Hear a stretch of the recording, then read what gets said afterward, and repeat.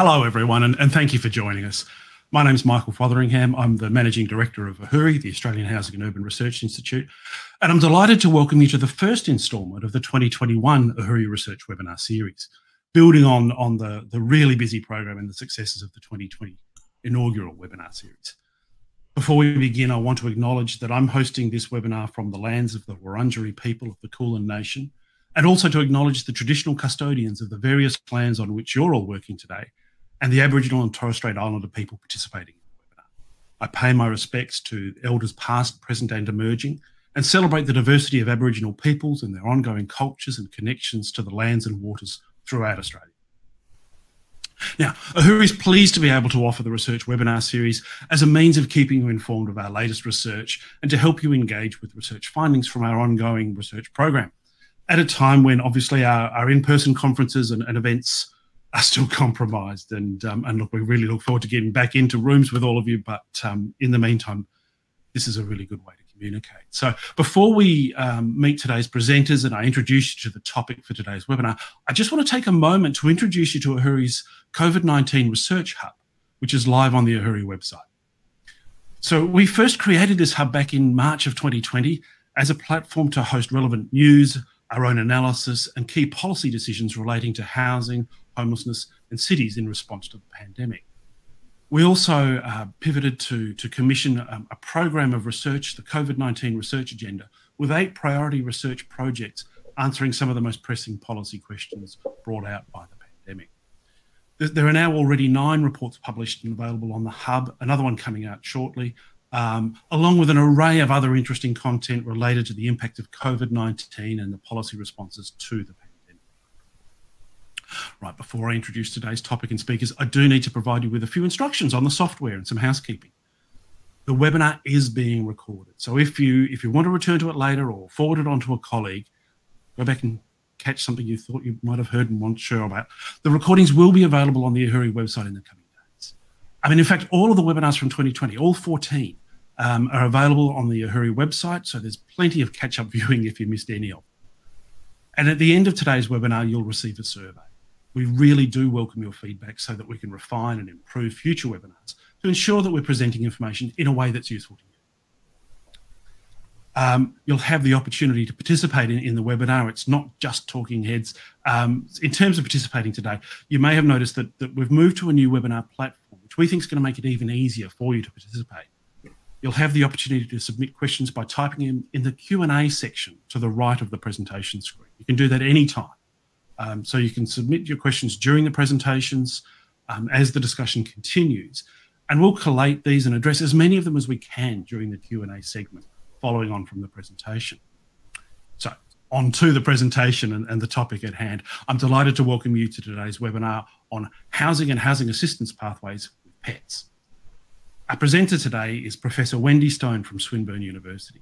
Wendy's the lead author of the AHURI report, Housing and Housing Assistance Pathways with Companion Animals, Risks, Costs, Benefits and Opportunities, which considers the policy and regulatory settings that shape housing options available to households that own pets.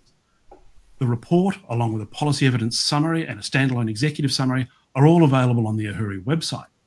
And they're also available for download in the Handouts tab to the right of your screen. Wendy Stone is the academic leader of the Housing Futures Research Program within the Centre for Urban Transitions at Swinburne.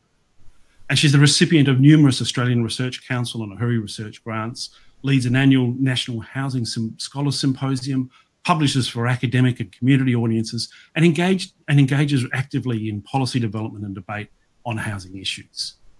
We also welcome Kristina Vesk as a respondent following the research presentation. Kristina is the Chief Executive of the Cat Protection Society of New South Wales, has been since 2006, and has a professional background in public affairs and policy in government and not-for-profit sectors. And in 2016, she was awarded a Medal of the Order of Australia for services to animal welfare. So a really appropriate guest today. The format for today's webinar will include a research presentation from Wendy, followed by a short response from Kristina. And after that, I'll facilitate a discussion with 2 participants and ask your questions from the audience. So feel free to ask a question at any time throughout, and I'll do my best to include it in the discussion.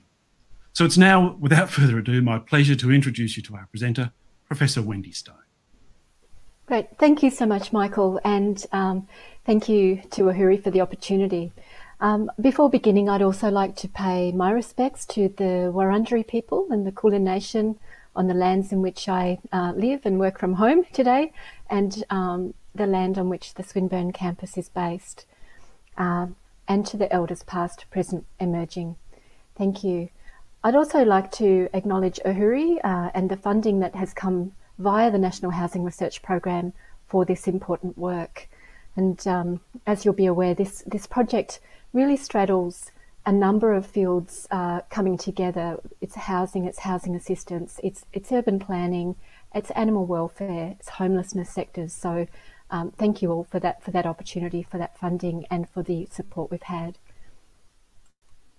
And as much as I'm presenting this work today, I'd like to very strongly introduce the team. This has been very much a collective team effort, this research program.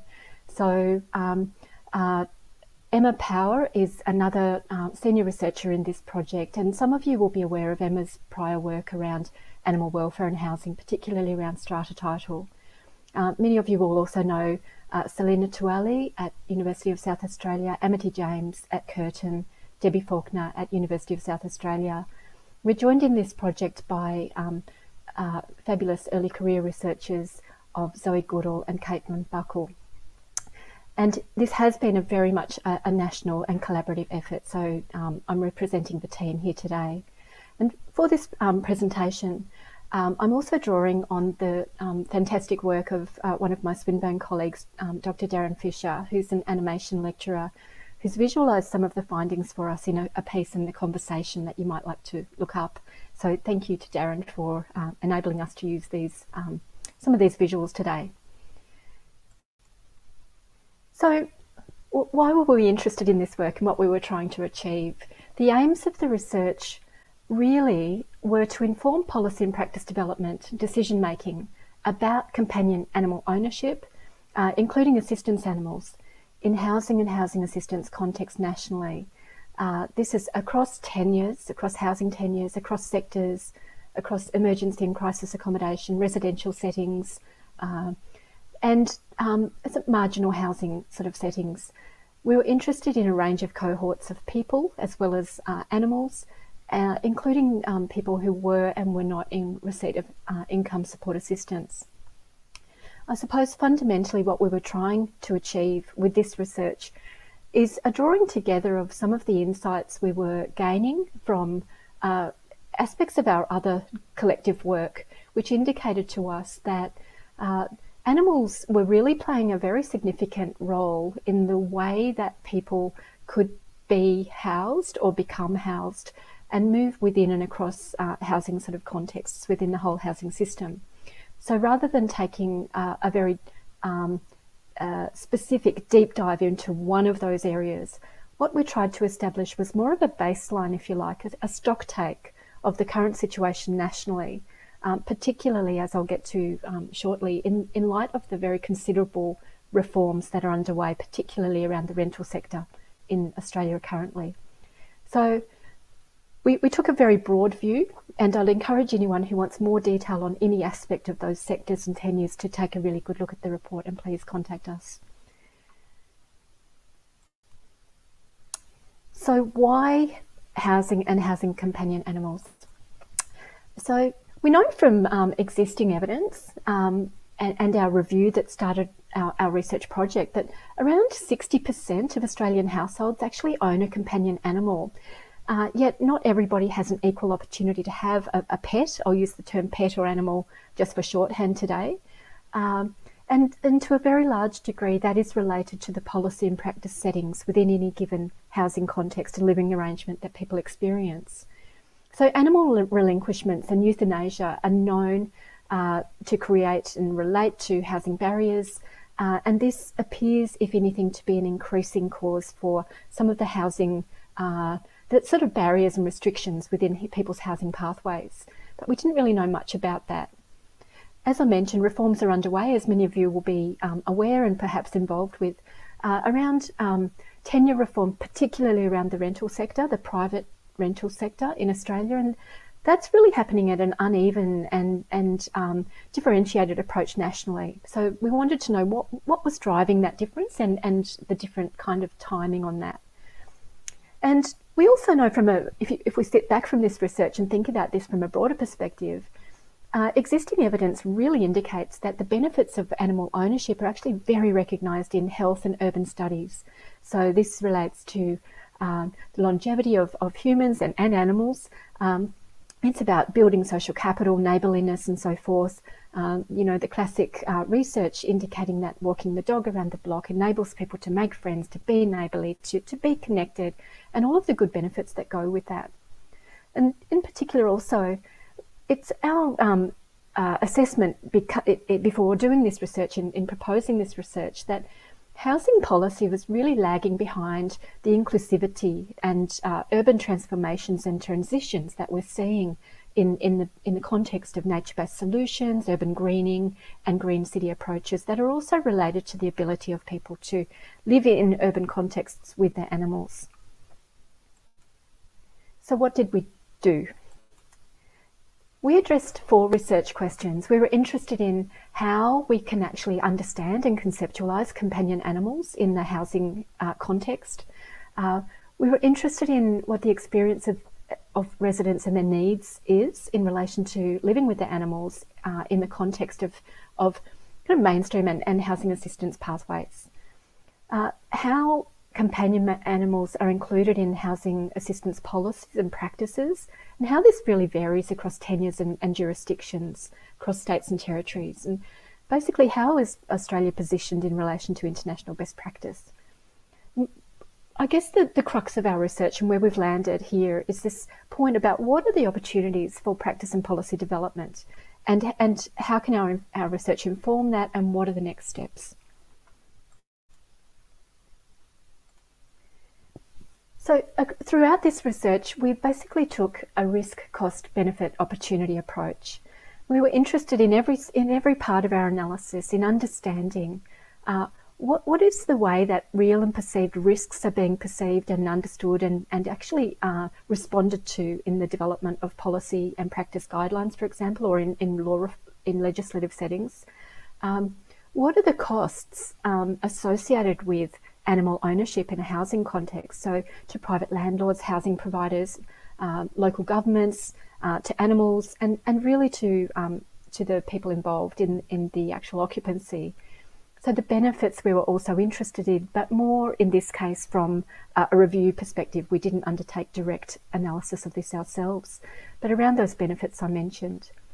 And really, what are the opportunities for distributing those perceived and real costs and risks, and scaling up the opportunity for the benefits of companion animal ownership. So, as I mentioned, we took a very, very wide housing system approach across sectors, and we don't, to our knowledge, we don't think this has been done before in Australia, certainly, and internationally. So we reviewed the existing evidence and we conceptualised how we would think about this piece, and also reviewed the ways that animals are conceptualised in housing settings. We took a deep review, really quite a detailed review, and please visit that report, across policy and practice settings across tenures, and focusing specifically on the states of Victoria, New South Wales, South Australia, WA, and the territory of ACT. But actually, we did have an eye on what was happening in other parts of the country at the time, including Northern Territory, which had quite a bit of change during the period of the research. We also used a secondary analysis of some data that was collected as part of an AHURI-funded inquiry into the housing aspirations of Australians. And I'd like to also acknowledge the original team and AHURI for that work, for the survey data we used, and some of the interviews we reanalysed for the purpose. We looked at the media that was really quite apparent around the public policy debates around this. And we also spoke with some key policy and practitioners. The only part of our research that was actually affected by the COVID context last year were the final stages of those policy interviews, where many of the people involved were actually pulled quickly into crisis mode rather than being able to be responding to us.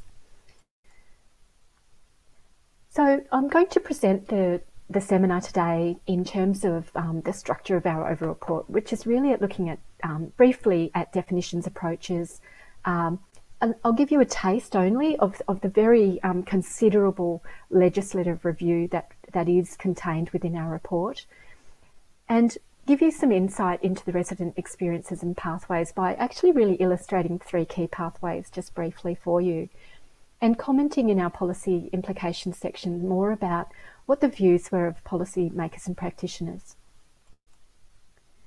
So just to start off with, what did we find? And I'm going to be completely cheesy here and use that term, the dog's breakfast, because it really is what we discovered. Even from the get-go in this project, what the team were able to create was basically a 2-page table that's appended in our report of that definition of animal itself. So even from the beginning of this research, there was conceptual difference and divergence across jurisdictions, sectors, tenures, layers of governance around what was meant by companion animal, pet, domestic animal, assistance animal, and so forth. And this was across a range of housing and urban contexts. So as I mentioned, for shorthand, I'll use terms animal and pet today. So there's already highly diverse approaches to managing these perceived and real risks associated with animal ownership. And we've focused in our work on really identifying where these risks were really informing the way that legislation, policy and practice responses were being formed, and where in some cases actually the benefits and opportunities were actually being really responded to and identified. So the other thing we found really early on is that, as I mentioned, this state is really dynamic, that this whole field of animal ownership within the housing context is extremely dynamic and particularly related to the tenancy reforms that are underway pretty much nationally, which really are geared towards balancing better the rights and responsibilities of housing providers, landlords and tenants, residents in the whole experience of the private rental sector in particular, really toward ensuring security and the ability of people and their animals to make and create home within the rental sector. This is just one example of a visual illustration. Please don't dive in and focus on the screen there. It really is, that figure is intended for illustrative purposes only. We captured a great deal of detail about the way that the private rental sector is being reformed nationally. We focused on the ACT, Victoria, WA, SA and New South Wales, as I mentioned, and really this is just a summary of the type of timeline and approaches that we put together. And the deeper detail is in our findings. But what we really found is that the ACT and Victoria in this particular tenure are really leading the way towards far more progressive animal inclusive policies. The ACT additionally has a couple of other aspects of its work in which some of you will already know this, but it's the only place in Australia at the time we took this work that had recognised formally the status of animals as sentient beings, and I think that to some degree informs the way that the policies have been created and rolled out within that Canberra context. So that includes, this is an illustration of the private rental sector, but that includes in the ACT the only recognition we could find in our work of the benefits of animal ownership within guidelines and policies pertaining to the social housing sector in that context. So Victoria, as many people will know, has had laws enacted that will come into effect on the 29th of March this year, which are really geared towards longer term leasing, fairer housing, better housing conditions, minimum standards, and including the ability, a more supported ability of people to have pets. So Victoria and New South Wales ACT are jurisdictions in which the onus of responsibility, if you like, for animal ownership within the private rental sector have really been flipped on their head to some degree, at least in the legal theory, whereby when tenants or would-be tenants indicate that they own a pet or would like to own a pet, it really is, we are moving in a direction in these jurisdictions where it is the onus of the landlord to indicate very firmly why that shouldn't happen, and actually to come up with a really solid reason, including via a tribunal for that. It can't just be that that's not desirable. But as we know in practice around the rental conditions, there are a range of, I guess, points in the renter's journey and the leasing practice and process in which various forms of discriminatory behaviour can creep into play, and we'll be watching that space very carefully. So Northern Territory has actually adopted the Victorian approach in the rental sector, and other states are in the process of moving in this direction. I'll talk about WA a little bit when we come to the policy implications, because in Western Australia, more so than anywhere else, there's been a more formalised adoption of what's called a pet bond in the rental sector as well. So overall, just as I mentioned, this is such a broad piece of work. I'm just giving a few tasters here, but we found that the rental sector, but the privately rented sector, is a very high barrier companion animal context. But like other high barrier contexts that we identified in our work, it's actually one of the most currently dynamic sectors in terms of current reform. And there's real scope here to actually take a more coordinated approach to that.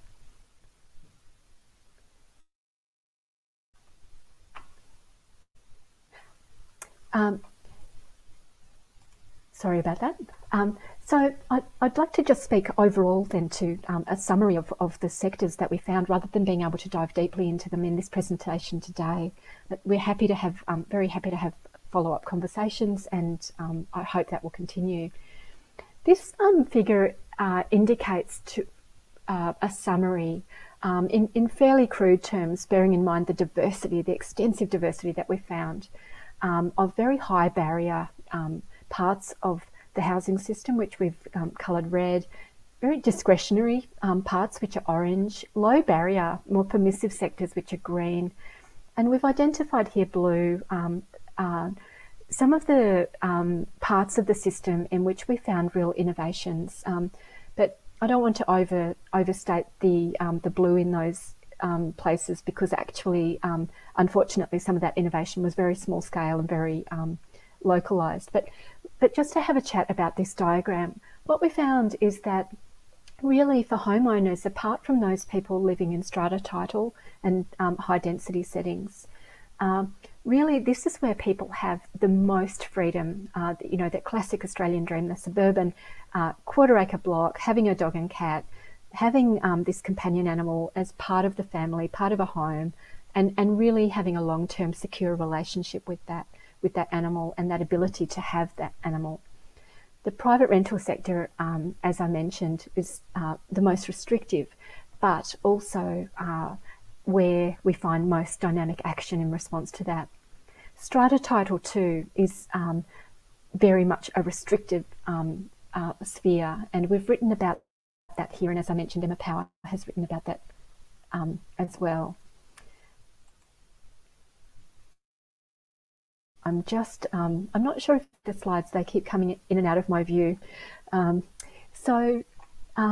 We have, you know, we were able to report that as of early this year, actually, the New South Wales government has really made a move towards more animal permissive approach within the strata title field, and that is because of the action of one occupant, a homeowner within a strata title situation in New South Wales, who spent 5 years taking this through the courts to basically achieve the situation in which she and her household were able to really make the choice about whether they would become an animal owning household, or rather than actually her neighbour within the strata title complex being able to make that call for her and her family. Community title is also a very innovative space in which there's a lot of discretion, and that's typically used towards pet permissiveness.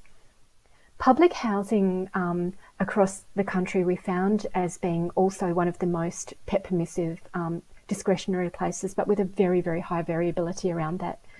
So in some places there are restrictions, for example, on the weight and size of an animal that may be included. I know for my dog, she would have to actually lose 1.5 kilos to be able to enter public housing, for example, in Western Australia, but she may be able to keep her current weight in South Australia or other places. So this is real variation.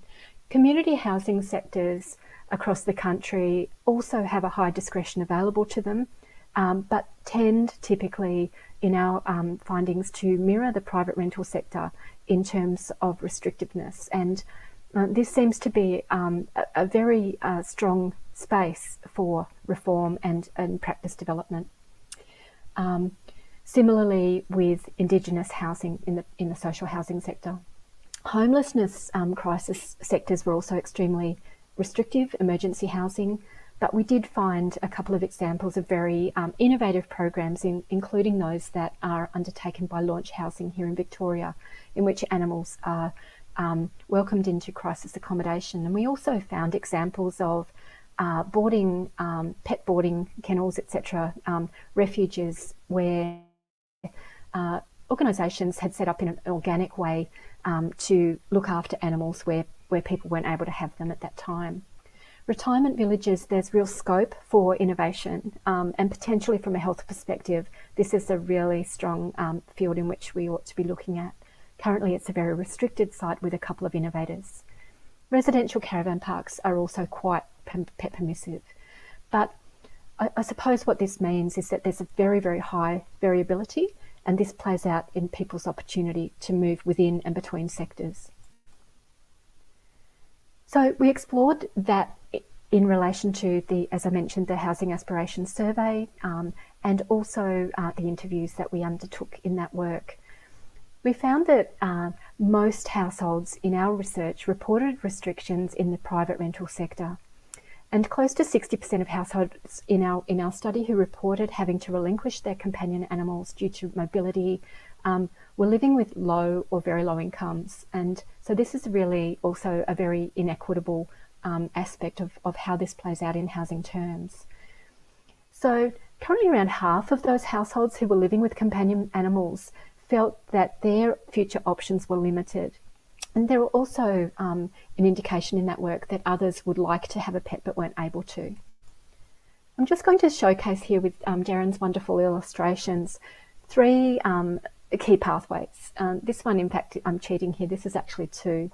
But really what this visualises is that it's actually very difficult for people who are homeless to become supported in homelessness services, crisis emergency accommodation, or to move directly into social housing because of pets and pet restrictions, despite the permissiveness of social housing relative to the private rental market.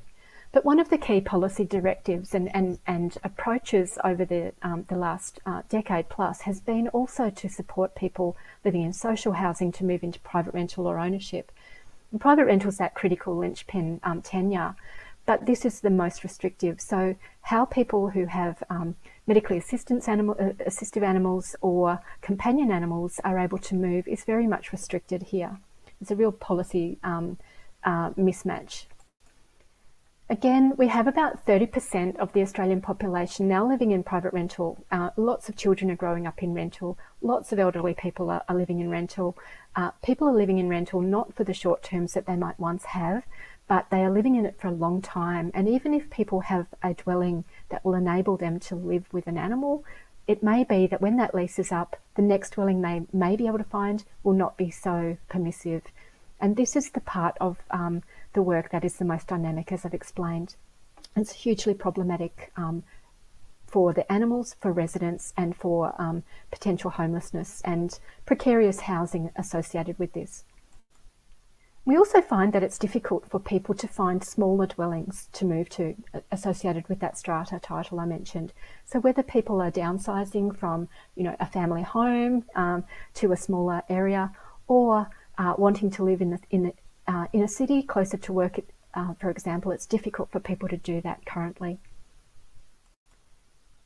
And overall, what we found is that the range of barriers and the costs associated with that are really borne by the residents and animals. Here's a quote from one of the interviews, but we had some extremely sad stories in our interviews around families who have relinquished pets, or people who have actually opted to remain living in cars or homeless because they would not leave part of what they considered to be a very critical part of their family and move into other housing.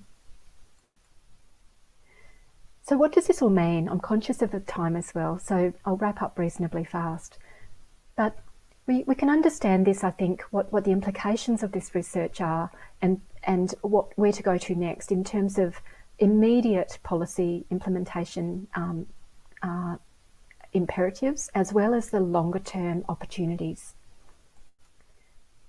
So to begin with, really what we need to do, we found, is actually rather than continuing to implement a raft of measures that effectively are sort of incremental changes, band-aid over band-aid approaches, really we need to systemically reframe the problem and reform the system.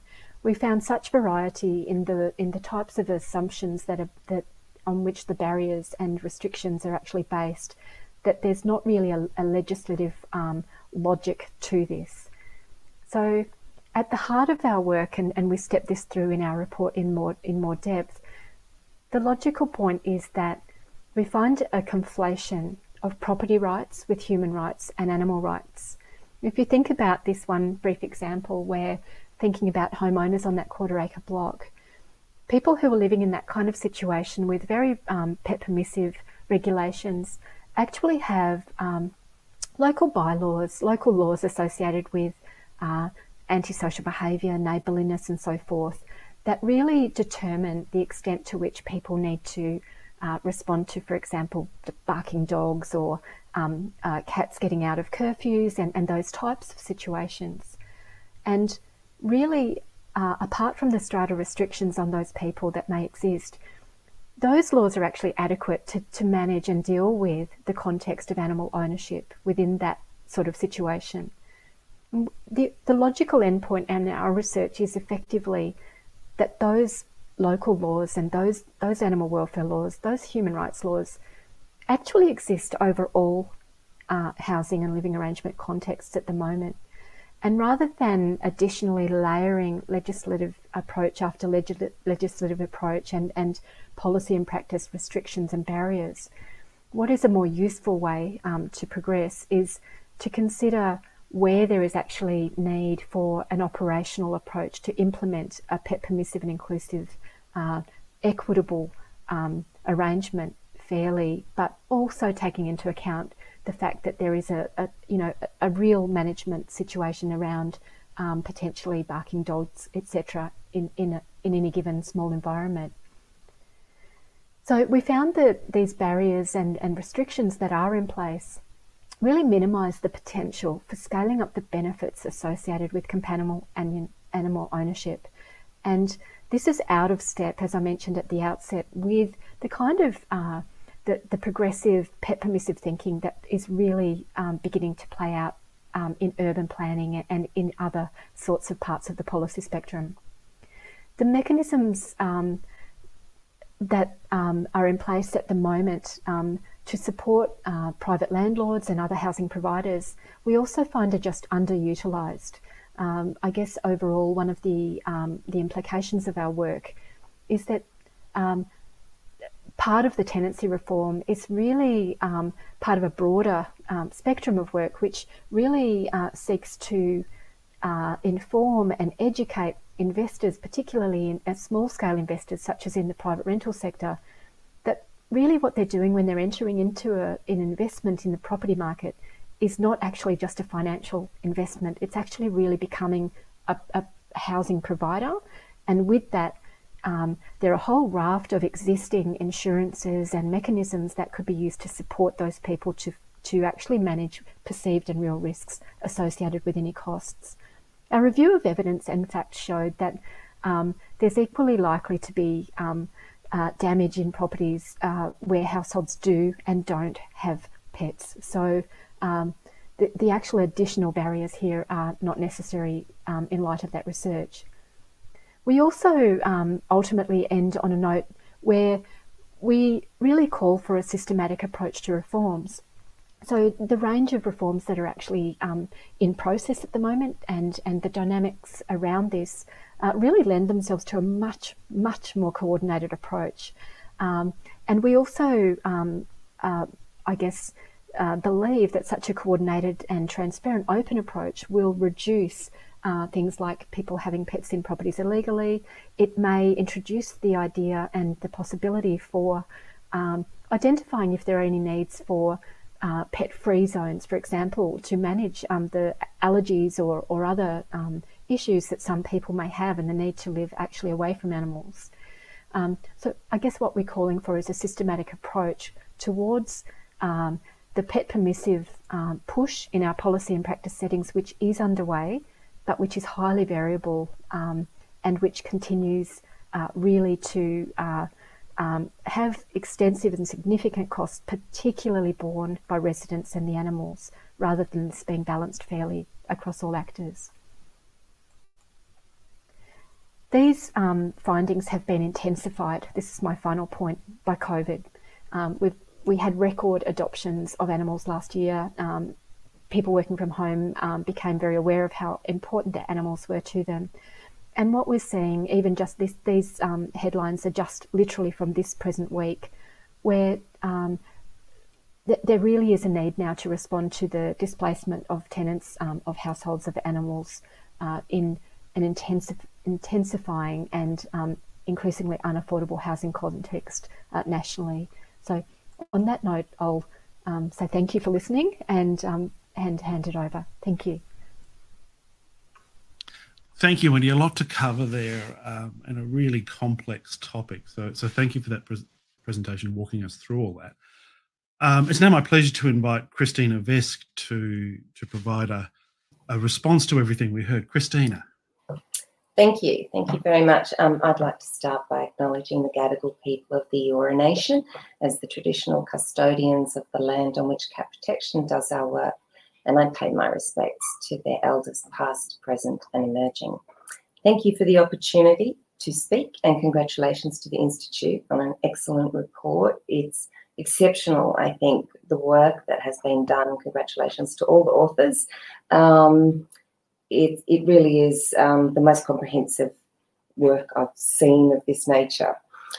Just a little bit about Cat Protection. We're a relatively small shelter based in Sydney's inner west. We take in up to about 1,000 cats and kittens each year, most of them are strays, but many of them are much loved owned cats, and many of those cats are surrendered because of pet unfriendly accommodation. I think it's something like around 20%, but I also think it's underreported because a lot of people have feelings of guilt and shame. We see firsthand, every week, every month, we see the tears of the people, and we see a very distressed, much-loved cat coming into a shelter, not understanding why they've been given up. Our shelter manages intakes, so we don't euthanize cats for space constraints, but that's not true for the majority of pounds and shelters around Australia. So we know that tens of thousands of healthy cats and dogs are being put to sleep in those places every year. And that's just because there aren't homes for them. And there are people who would love to adopt a pet but can't. And there are people who would dearly love to hold on to their pet but can't. And so that's creating this dreadful, fatal mismatch between supply and demand. And the consequent death toll isn't just an animal welfare issue. It's an ethical issue, and it's a human health issue for the relinquishing owners, for the pound and shelter workers, and for the vet nurses and the vets who are having to do all that euthanasia of healthy cats and dogs. There's a cost, and it's paid very highly by very many people. We need to consider pets and housing in a one welfare context, And good animal welfare is also good human welfare, and your report does this really well and goes very far in showing that. Research into the human-animal bond's grown enormously, particularly in the past 20 years, and continues to identify the same things. And there are lots and lots of benefits, but there are also challenges. And one of those big challenges is people choosing pet over place. My cats were my babies, family. Would you give up your children? I probably could have got a place, but I couldn't not have my dog. These are quotes from a research paper, The Unbreakable Bond, the Mental Health Benefits and Challenges of Pet Ownership for People Experiencing Homelessness, which was led by the University of Tasmania's Professor Michelle Cleary, and which Cat Protection was very proud to support. I'm part of a United States group called the Co-Sheltering Collaborative. They're auspiced by a charity called My Dog Is My Home. And their co-sheltering conference actually started very early this morning because they are based in the United States. And before this webinar today, I had the absolute pleasure of listening to the presentation by James Bowen, the author of A Street Cat Named Bob, which really just tells this whole story so beautifully. The movement, and I do think it's a movement, to recognise the centrality of pets to people, is gaining momentum, and it will continue to do so, and it's being led very much by people. Like, it's not coming from another place. It's very grassroots, and it's very important. The pets aren't people's property, they're family, and they're incredibly important to people in so many ways. If I may, I would like to, you can see this, I would like to recommend this book. It's called A Reason to Live by Vicky Hutton, and it explores the human-animal bond through the personal stories of people living with HIV. It's an Australian book. It's beautifully referenced. It has theoretical framework, so you're reading the stories, you're getting all the research that sort of backs up these people's lived experience. And I think it's a beautiful companion to your report because it illustrates it, the importance of the work that you've been doing in such a moving way. I think we have seen some improvements over the past decade. I have been at Cat Protection for a long time, and this is an amazing day because I can look back and see this is real progress, and it feels wonderful. And but there's still a long way to go. And as an animal welfare organisation, our goal naturally is good animal welfare, but cats are companion animals and they're companions of people. So the welfare of their people matters enormously to them and to us. And ultimately, we're all mammals. We eat, we drink, we sleep, we vocalise, we toilet, we play, we're happy or sad, we can be distressed or joyful, and we all need shelter. And when an animal's welfare needs are met, when they have a good, happy and healthy life, that's when they're least likely to have any negative impact on other people. So if housing in all its forms is provided in a one welfare framework, then pets and people will both be better off. Thank you. Thanks, Kristina. Well said. We've got a couple of questions coming through already on the Q&A function, but I would really encourage everyone watching or listening to feed in questions for the discussion. You can do so through the chat button on the right and opening up the Q&A tab and just type your questions in there, and we'll come to those. I might actually start with a comment that's come through and perhaps echoing part of what both of you have said, but I'll just provide this as comment.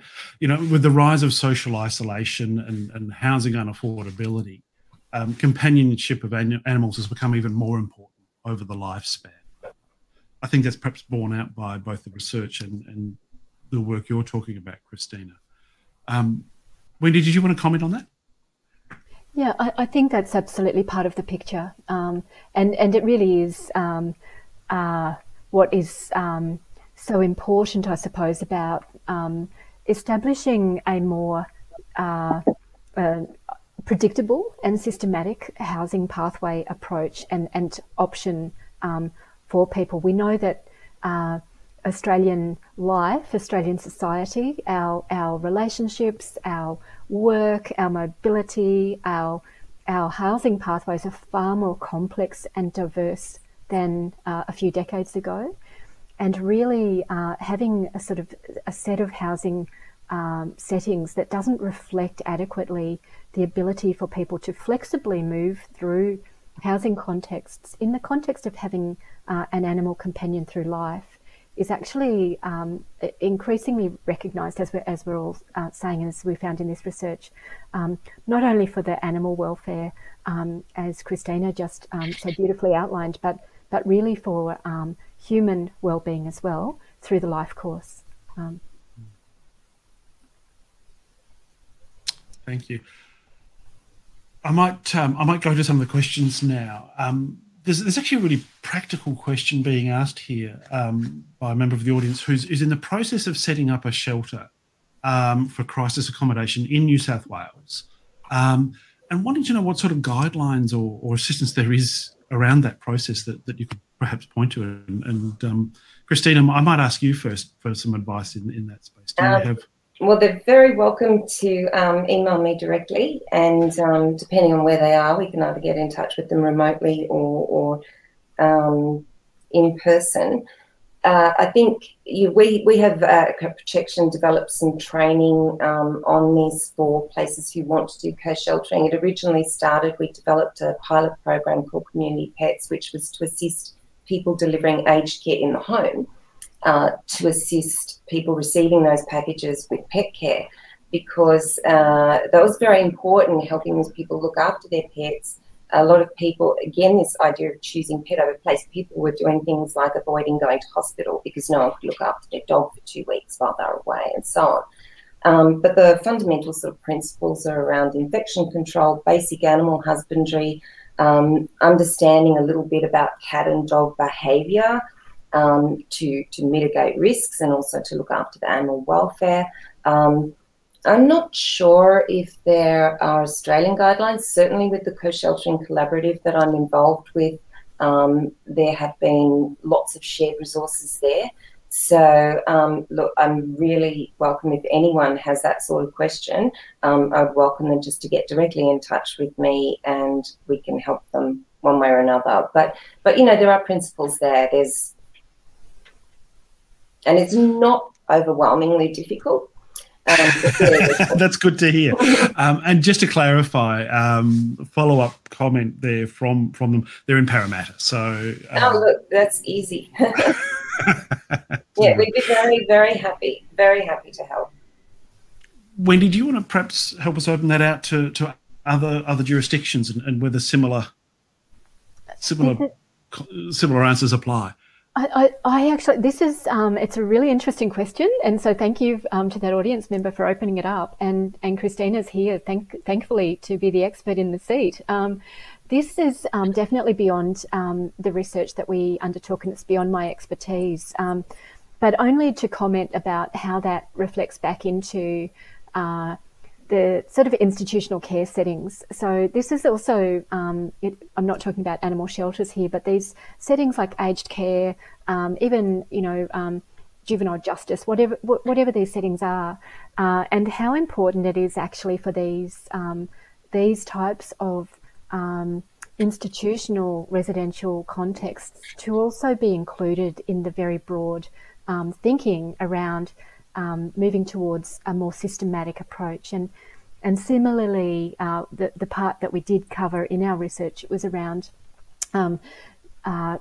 residential sections of caravan parks and holiday parks and that kind of thing. These are all really important. They may not be the first part of the housing system that comes to mind when we're thinking about housing and animals, but they're very critically important, and oftentimes they also involve and house people who have some of the most challenging situations that Kristina described around animal relinquishment.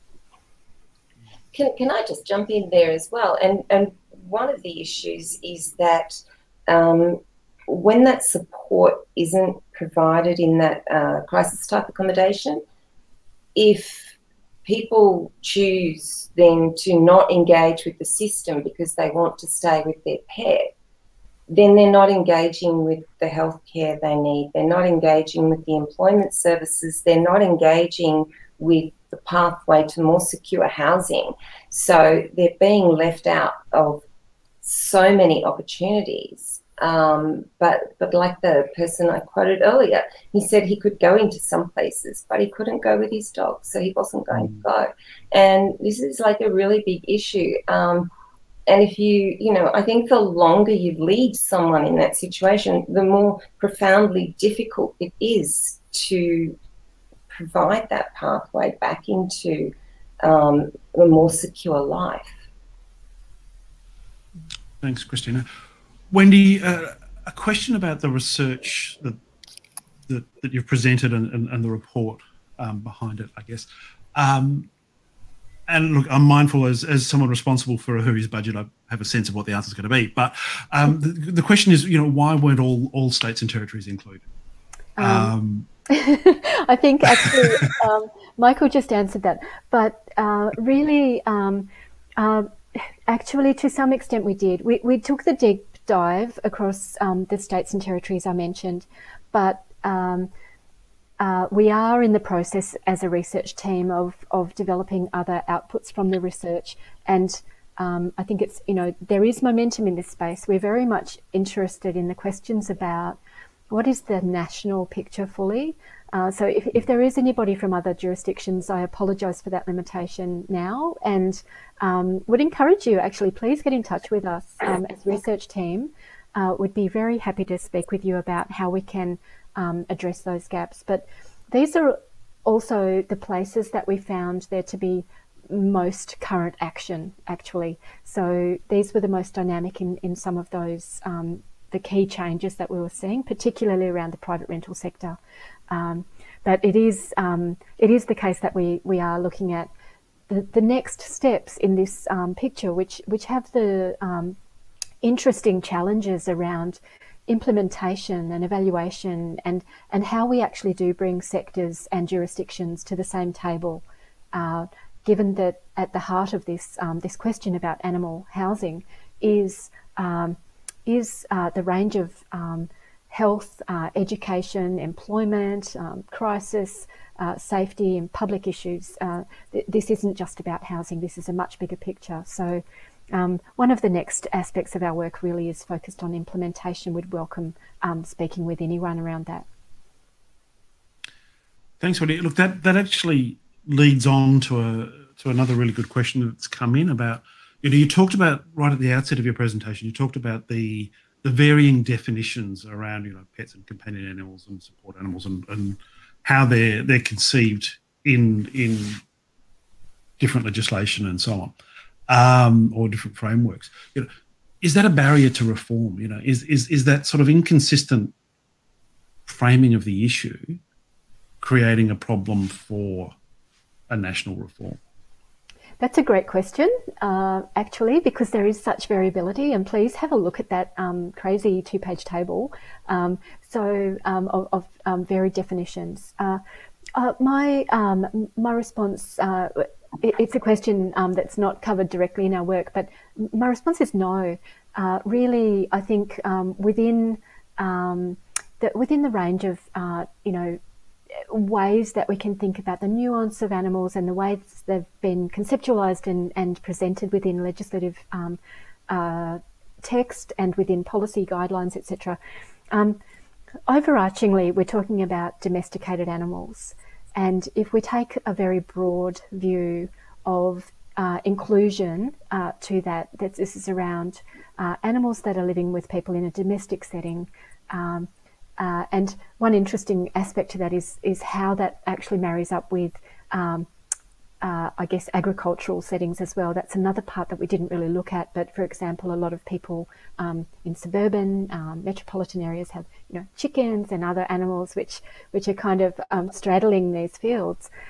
That's something to look into. But really, the answer is no. I think if we get stuck on that definitional nuance at the beginning, we're actually missing the opportunity to take a much wider and larger look at the fact that we're just simply talking about domesticated animals living with people in a domestic context, and therefore to move from a broad-based definition to focus on some of the more the clearer areas of restriction that are currently in place. It may help to move to a more unified definition, but I don't think it's a deal breaker for reform. Thank you. And question for both of you, really. I mean, how does Australia compare internationally? I think you mentioned that the study looked at international best practice. I'd like to tease that out a little bit. I mean, and Kristina, I might ask you first. You mentioned the conference in the US at the moment. You know, are we keeping up with the Yanks? Are we ahead? Well, I think there is a lot more happening there in the area of co-sheltering. So that is, the crisis accommodation, being able to have your pets with you. And I think that, just we look at our notions of American cities and in apartments, and they have dogs and they have cats, and it just seems very normal. Europe seems very normal. Here, it hasn't been until quite recently, and then we have these really odd things about, the dog has to be really small, where really the issue is around the dog's temperament and not their size. Cats can have a fantastic indoor-only life, but you just have to provide the right environment within your home for them. There's no reason that they can't live a wonderful indoor-only life in an apartment. I think we have just a big history of, and your report showed this too with the data, people feel they need to own a house before they can have a pet. And I think that culture is changing, and it's being driven a lot by, younger generations of people just seeing living with a pet as very normal, but also living in an apartment is going to be very normal, because that's going to be where a lot of people live. And then renting is also going to be much more normal, rather than something you do for a little bit and then you get your $1.5 million house. Like, that's just not going to happen. Lots of people are going to be renting forever. So I think, before we're saying my cat is my home, my dog is my home, and let's also just say my home is my home. So if you are renting, that should be your home. It's not your landlord's home. It's your home. You pay for it. It's their investment. But, I think there's a lot of culture change that has to happen. Kristina, you're clearly across housing policy. Very impressive. Wendy, where is this done best? Where are the countries that do this well? Look, to be honest, we didn't identify a standout context internationally. If anything, the picture is reasonably similar insofar as there's high variability internationally. There isn't one country that stands out as being best practice. There isn't necessarily a country which is almost more progressive than we are. It seems that given the urban form that we're living with, historically we have denser cities in some parts of Asia, Europe, and so on. The issues are being worked through actually at roughly the same time that we're working through them at a country level, but in slightly different ways. I think one of the points that Kristina, you've just made really well is that that density issue is actually a really critical part of this, and how we think about the ability of people to live in apartments and higher, medium density areas. Some of the settings that we found in our review really are based firmly in, not in evidence, but actually in a normative assumption that actually a particular sized dwelling is required for a particular sized pet, where actually the research evidence doesn't, it's not supported. It's really just an assumption based on the Great Australian Dream and that holding on to our suburban identity.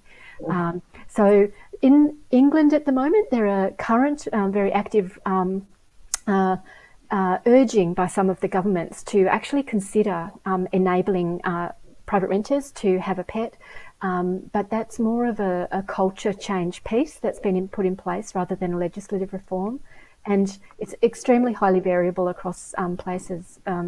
We've been invited to present this work in April at an international conference in which we'll we'll learn more about that. But it does seem highly variable. Thanks.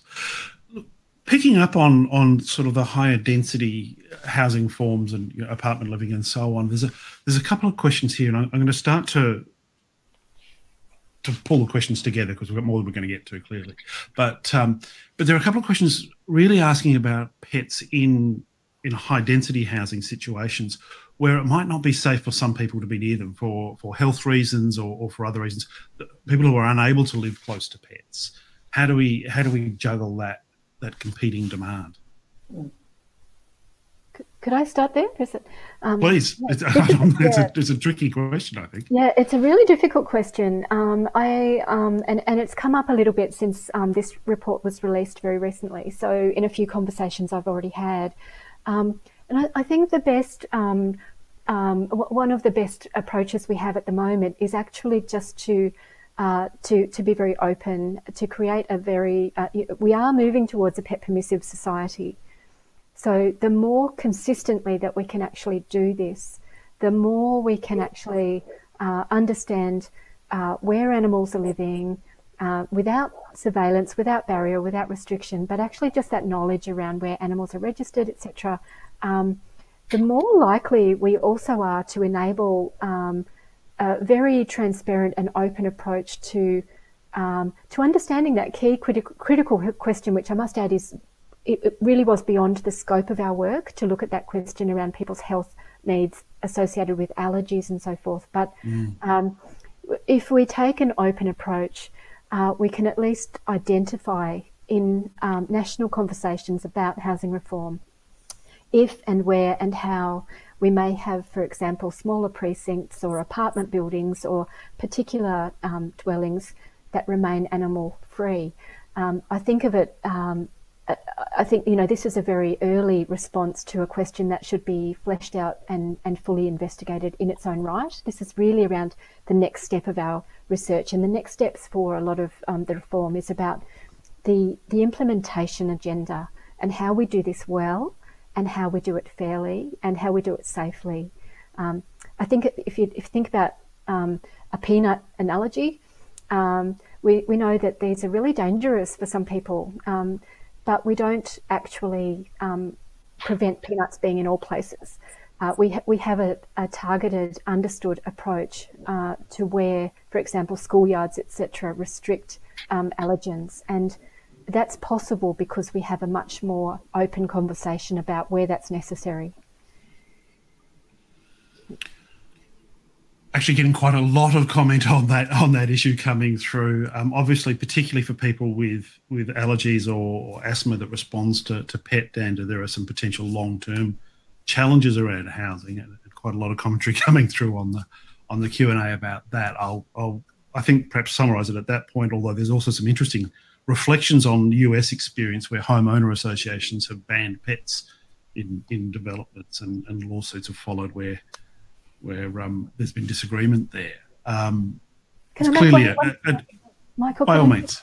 One small point that I meant to make there was that we know, as Kristina described too, animals are increasingly understood and experienced as part of the family. So it's likely that people will continue to live with their animals where they can or where they can do so, and that will sometimes happen without a permission if we are very heavy-handed in the restrictions. And it's a better approach to take to be open, transparent, and systematic.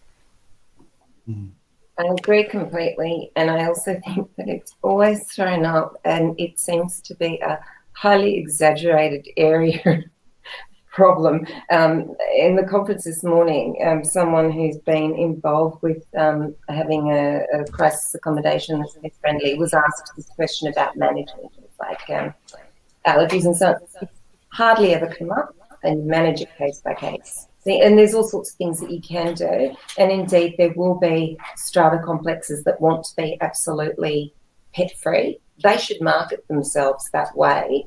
But I think we're in a transition point where we've got some old places where there's still, in New South Wales at least, where they still need this massive sort of 75% of people to agree before they can change their bylaws.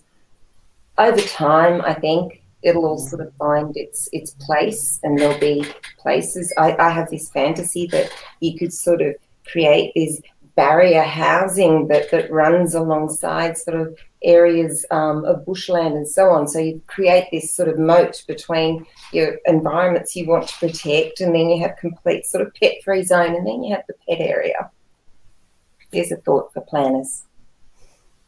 There's certainly some real challenges, I think, for urban design and the built form, and we might come back to that in a moment. But I'm going to draw together another theme here of questions coming through from different parts of the country, it seems.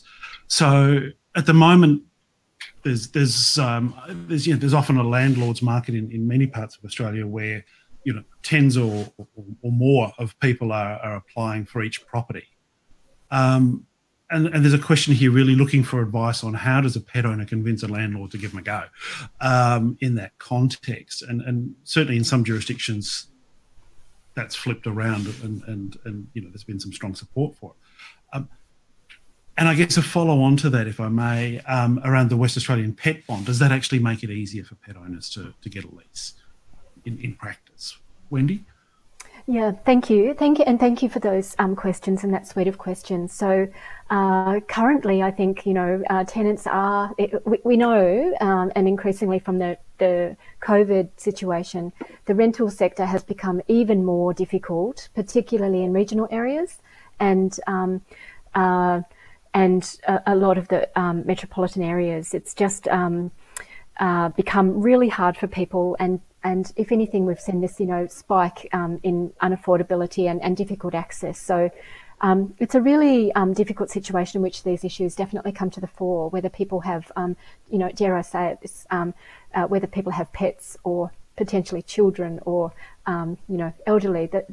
These are fragile parts of our society when it comes to negotiating a market-based response to housing. So at the moment, I know that people are having to do things like put together a resume, a reference list, a portfolio for an animal to explain that this animal will not be problematic, etc. So that's an example of what I was indicating earlier, that the cost is actually borne by the household and by the tenant or the prospective tenant to do that. Similarly, with pet bonds, this came up particularly in the Western Australian context in our research. And really what a pet bond does is formalise something that is actually,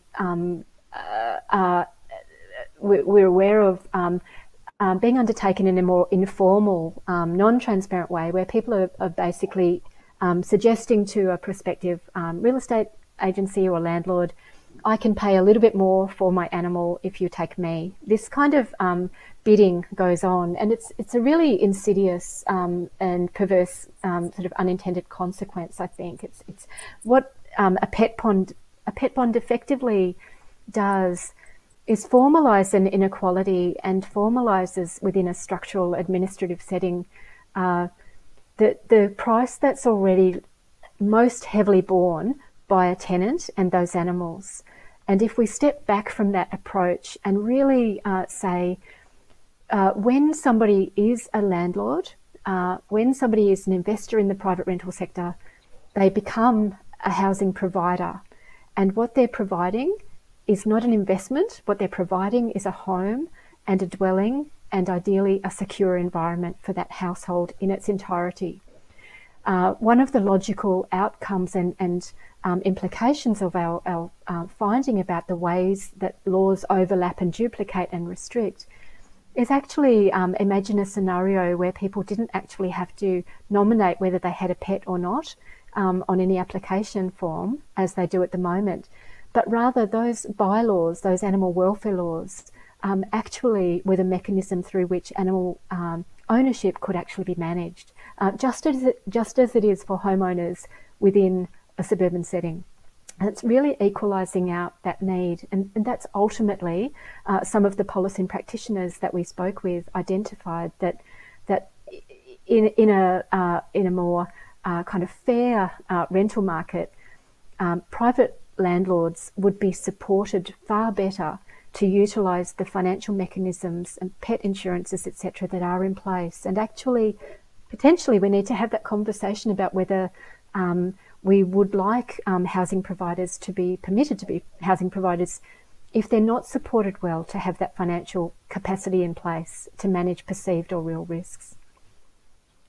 Can I just say, on a practical level, we have had a lot of our clients have success using, we have a template pet agreement and pet resume on our website, and a lot of people have had success with that. So I appreciate Wendy's comments that it does put the onus back on them, but it has made a real difference. And the other thing I'd say there is often it's not the landlord, it's the real estate agent being lazy and just saying no pets. So you try and get past them and try to get to the landlord and say, this is me, this is my pet, we're great tenants. Not only that, because we don't want to move all the time, we'll be long-term tenants, we will be stable, and you don't have to worry about us. Yeah. Often a challenge in the rental market. Wendy, as we first started talking about the pet bond concept, several very quick responses coming through, questioning, what about toddler bonds? What about teenager bonds? I know. I think this is, a really interesting point. A Spanish legal writer has written actually about, do we extend this eventually to AI situations? What about robots? What about, what about all kinds of, members of the household? And I understand completely, and understand from the research and just the understanding of the kind of field, particularly around housing provision, that actually these aren't trivial questions. People have invested in property. This is a large investment for them. Whether this is a community housing organisation, a public housing organisation, a private renter, a real estate agency, trying to manage stock and manage those situations well. These questions aren't to be, I think, belittled or understated. These are really critical questions now to address in a real culture shift as we bring in the tenancy reforms around what it is to actually be a housing provider in our rental system in Australia, and how best associations, organisations, real estate institutes, etc., can actually really support the real estate agency industry, tenants and landlords to actually understand that really there are other mechanisms in place that we just need to use better in order to manage this, rather than this ongoing restrictiveness, which is creating really significant social and individual and animal costs. So a lot of, well, there are several comments that are thanking you for the research, praising the research, and forgive me, but I'll just take those as read. But a number of them are drawing out, I guess, a theme of, well, what can we do? So for the mum and dad investor, for the homeowner who has perhaps a rental property or a couple of rental properties, what can they do to make it easier for pet owners? One really interesting experience I had in the last week or so was sharing this research on radio, and a woman called in on a talkback program and really indicated that she had experienced homelessness and difficulty in renting with an animal in earlier parts of her life with her family and children.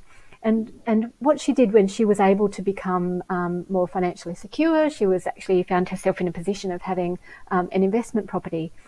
And she did this. She went to a real estate agent and asked, she indicated that she would only let that property to a family or a household with an animal.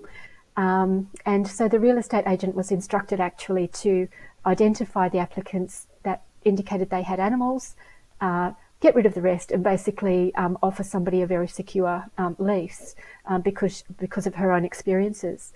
And it really points to the need, I think, for, as I keep coming back to, and it's sort of a boring point, but it's a very real point, a far more systematic, larger scale cultural shift, an education shift in the way we're thinking about housing provision, rather than it being just potentially my property down the road that has somehow fallen to me, and I have a very direct emotional attachment with that property and not wanting to get the carpet wrecked or anything like that, and having fears around that.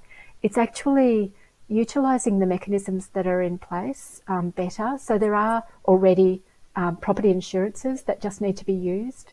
The real estate agents have a very, very large role to play, not only in the pet reforms, but actually across the board when it comes to tenancy reforms in Australia.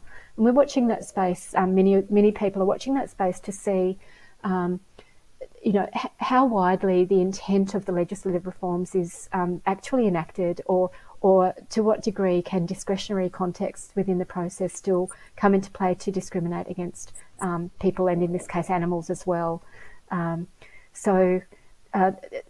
Really, from an investor point of view, thinking about the kinds of financial setup you have and the supports and the insurances, and having those conversations with real estate agents around changing that dynamic, changing that culture and that expectation.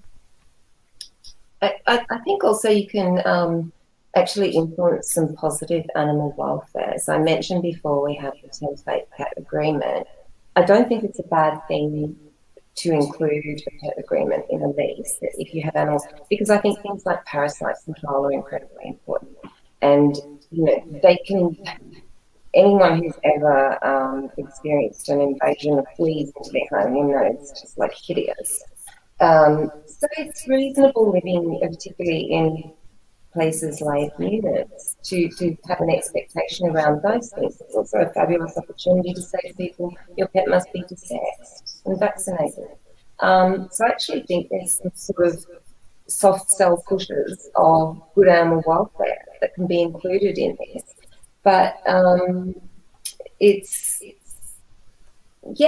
think that's an opportunity. I think it's an opportunity, and it's not invasive. This is not the thing of just spot checking on the person. And I think your point is right, Wendy, about there are other laws on these things, but our animal welfare laws have such a low bar.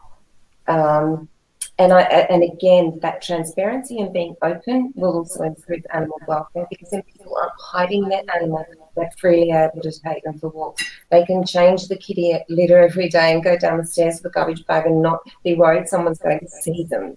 All of these things. So I think the more openness, and it goes back to the point I made earlier about the one welfare context. If it's good for that, if the animals are having good welfare and the people are having good welfare, there's less reason for negative consequences come. Thanks, Kristina. There are, I guess, some questions coming through around managing antisocial behaviour or pet nuisance, and where does the responsibility lie, where does the cost lie with that? Wendy, where are we at the moment with that? I think that's the next interesting piece of the picture, really, to work on. So, really at the moment, a lot of the restrictions that are in place within the housing settings are actually responding to the possibility of antisocial behaviour or to property damage. These are the costs and the risks that we identify. I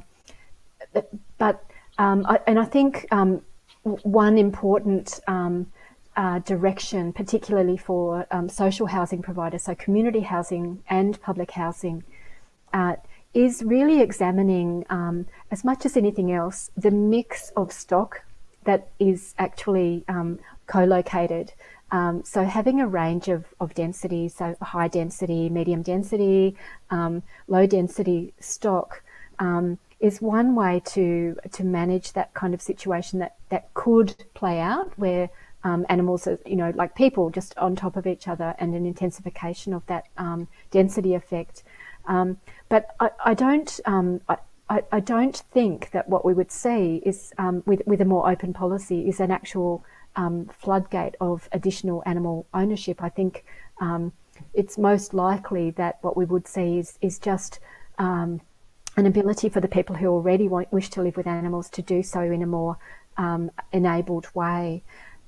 So I think those management issues come into play, particularly for social housing provision, where there is an additional element of management around tenants and stock, and that can be managed in a much more systematic way, where included in that picture is identification of the potential benefits for animal ownership. And that's certainly the way that the ACT government has seemed to have gone very recently, to have a very clear articulation of an understanding of the social and individual human benefits of animal ownership, and attempting therefore to manage within their policy settings what that mix of stock and tenancies would be, and how that would be spatially located and managed in that way. One issue that's come through in a couple of comments that I think we should also give some consideration to, that's also had some media coverage in recent days, is in a context of domestic and family violence and the weaponisation of pets. So people being unwilling to leave a domestic violence situation for fear of the safety of the pet. Wendy, is that something that research touched on in this instance? Yeah, we did. It wasn't our primary research motive, but in our review, we did, I guess, collate some of the evidence that we were aware of anyway, as parts of our, our other research that we've collectively done as a team around precarious housing and marginal housing, homelessness, and family violence situations. So, unfortunately, animals can be used as a target in a violence situation, where they are actually used as and harmed or threatened as a way of hurting other people in the household. And certainly we reviewed evidence to indicate that they can be weaponised in that way as part of coercive control, etc., around violent situations.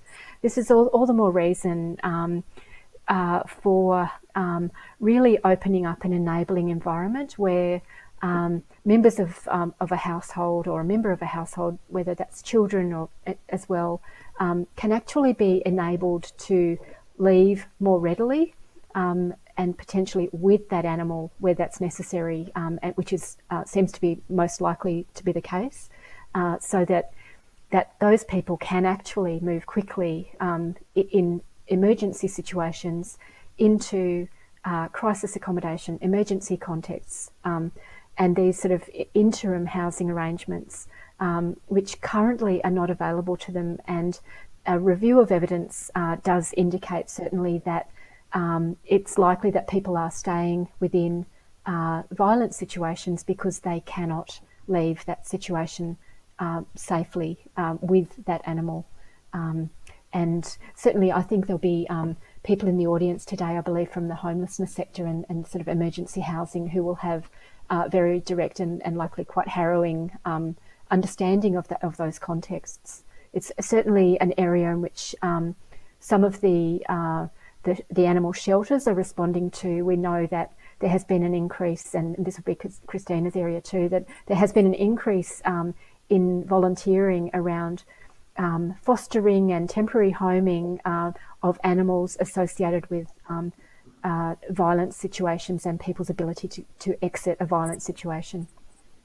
It's a huge issue. It has, there's been a lot of focus on it in New South Wales over the past 12 months due to various legislation bills before Parliament.